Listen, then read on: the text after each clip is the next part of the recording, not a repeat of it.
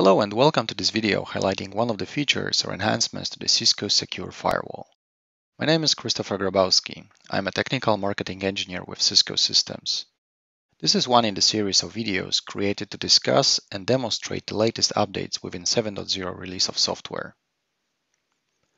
In this video, I would like to show you Cisco Secure Dynamic Attributes Connector integration with VMware vCenter. But before we jump into the demo, let me give you a brief overview of the CSDAC. In Firepower 7.0 release, we introduced dynamic objects. This is a new type of attributes allowing you to add and remove IP addresses from the objects in the real time without the need to deploy the policy. The dynamic objects are configured with REST API calls to the FMC. So in order to keep your dynamic objects up to date, you need an external script or an application to keep track of IP addresses in the network and then propagate the changes to the FMC. You can either write your own script or use Cisco-provided application, the Cisco Secure Dynamic Attributes Connector. If you'd like to learn more about dynamic objects, please have a look at my other video covering the topic in the Firepower 7.0 update series. Cisco Secure Dynamic Attributes Connector is a lightweight application you can easily integrate with your FMC 7.0 or higher. The connector allows you to automate dynamic objects configuration to keep your firewall rules up to date. CSDAC tracks changes in a cloud network you set it up to monitor. Upon a change, the connector triggers a dynamic object update, which propagates to your firewalls in the real time. What's important is that the update is seamless with no need to deploy the policy from the FMC. The Dynamic Attributes Connector subscribes to the public and private cloud controllers to download attributes like VM names, assigned IP addresses, or virtual network assignments. For example, you can configure a dynamic object matching all application servers in a particular distributed port group. The object is then used in your access control policy to allow user traffic only to the active servers. As soon as you scale up the application and spin up more servers, CSDAC detects new VM IP address. The new dynamic object content is pushed to the FMC, which in turn shares this information with all managed firewalls. As a result, access control policy automatically adjusts on the firewalls in your network, and you don't even have to log into the FMC. CSDAC is a lightweight container application you install on an Ubuntu server. The first release supports VMware vCenter, AWS, and Azure providers. You can easily filter through the attributes received from those providers and set up dynamic objects according to your policy requirements. If you're interested how to install the connector, please have a look at the deployment of CSDAC on our Cisco Secure Firewall YouTube channel. Let's have a closer look at the CSDAC architecture. The application has three logical components: connectors, dynamic attribute filters, and adapters. The connectors are the modules connecting to the individual attribute providers. Their role is to read the available attributes and keep them up to date. The dynamic attribute filters module is where you shape contents of your dynamic attributes. In the example, we have three objects filtering attributes received from vCenter provider. The names represent the actual dynamic object names that will be programmed in the FMC and then used in the access control policies. The attributes from the providers are represented by keys like operating system, network, or power state. Each key has a set of associated values like name of the system or the network. The queries are built using Boolean and/or operators and matching desired key and values.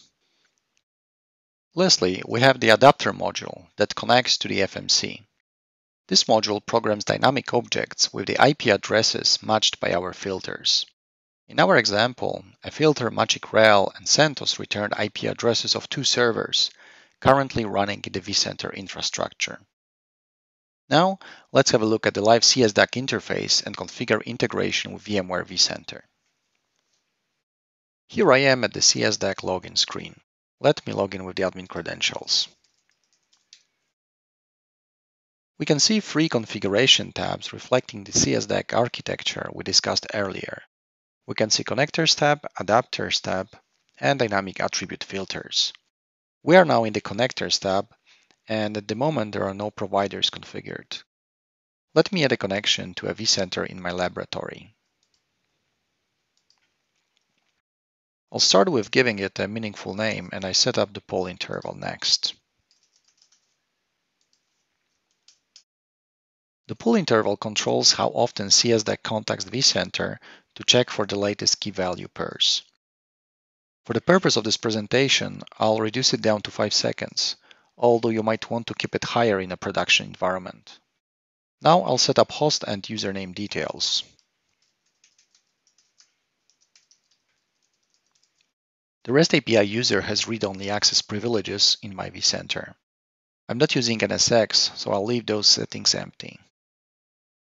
Lastly, to ensure secure communication, we need to install vCenter CA certificate chain. You can get the certificates from your vCenter by entering the base URL without appending port numbers or client extensions. Then click on the Download Trusted Root Certificates option. I'll copy the root CA certificate in the background and copy it over here. Once I click Save, CSDAC will try to connect to my vCenter. We can check the status and confirm the connection was successful by looking at the status column. In the Adapters tab, I already have my FMC configured, and the status confirms the connection is up and running. We're all set to configure dynamic attributes filters now. Let me add a new dynamic object by clicking on the plus button on the top right. We can see 3 sections in the new attribute filter object: the name, the connector, and the query. Observe that the query section is grayed out until a connector is selected. The name field is very significant as it will create and update dynamic object in the FMC with the same exact name as we enter here. This is especially important if you pre-configure dynamic objects in the FMC and use them later in your policies before you set them up in the CSDAC. In such case, remember to check if the names are exactly the same in FMC and CSDAC. I'll set up the name Windows Server and pick up vCenter connector we've just configured. The Query tab is now active and we can start setting up the conditions.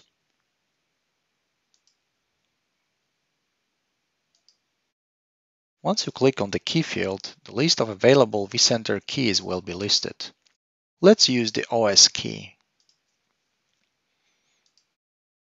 In the Values field, we can see a list of all operating system names available in your vCenter server. We can select one or more values to be matched by our filter.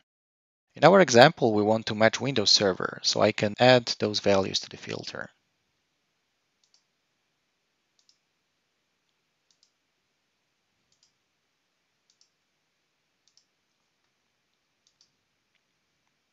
At the moment we have the operation set to equals, hence CSDAC will do an exact key to value match. If we switch to contains, we can simplify our filter to match any OS that contains Microsoft Windows Server string.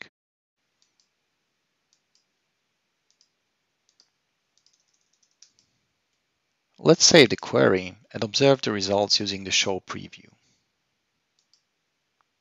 We can see a list of IP addresses of virtual machines that were matched by our filter. Now I will add another condition to the query to make this filter even more specific. This time I'll use the network key. I'll select contains and match on any network port groups that have V20 in their name. Let's save and check the results. Now the list of IP addresses is constrained to Windows servers attached to a network segment having V20 string in their names. You can edit the contents of the filters at any time and change the operators. At the moment, my conditions are joined with an OR operator. I can switch to any operator and will get a logical OR between both configured conditions with much wider result.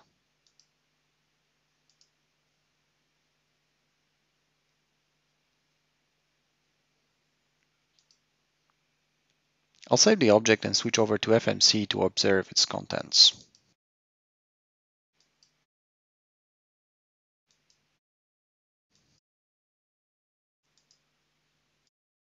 In the FMC, we can see the Windows Server's dynamic object was created and has 12 map IP addresses. We can click the download arrow to see the contents of the object.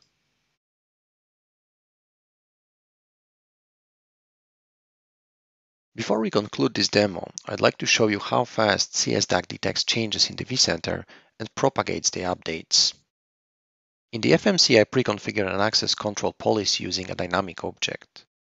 The policy allows traffic to IP addresses matched by a dynamic object, match me object. Everything else is blocked. The policy is applied to the firewall and is up to date. Let me navigate to the dynamic object configuration.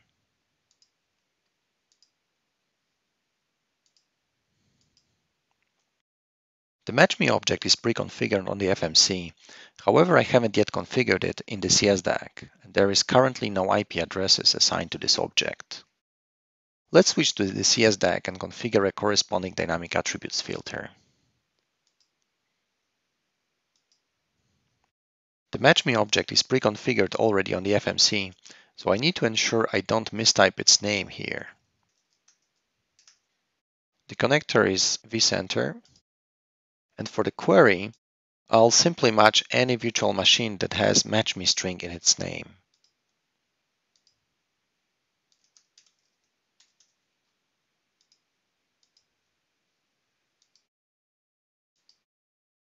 We can see that our filter doesn't match anything at the moment, which is expected as I don't have any VM with that name configured. Let me save. Now let's switch to the vCenter. Here I have a Windows 10 test VM I'll use in the demonstration. The IP address of this machine is 172.16.12.10. I'll set up a continuous ping to this VM through the firewall. The ping fails as expected, as there are no VMs matching the filter we've just configured, and the firewall is applied with the access control policy using that dynamic object. Now I'll rename the VM to include match me string, and we'll see how fast the policy gets updated.